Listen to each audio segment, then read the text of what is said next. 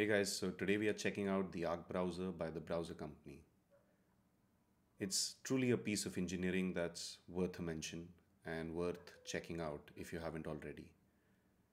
It has so many features that I probably can't take you through all of them, but I am going to address the ones that I'm a big fan of.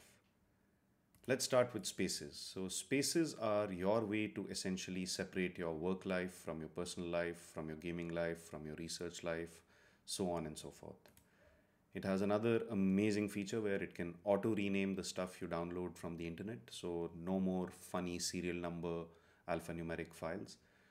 Makes it super easy to find stuff in the downloads folder later. Another favorite feature of mine is pressing Ctrl T and typing ChatGPT and directly launching a chat from here. Explain politics to me.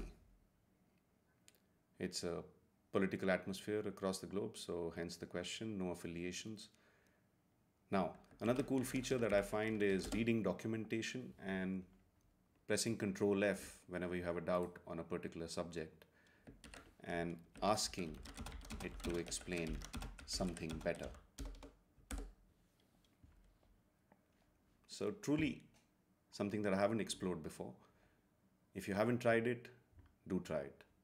This is Arc Browser by the browser company.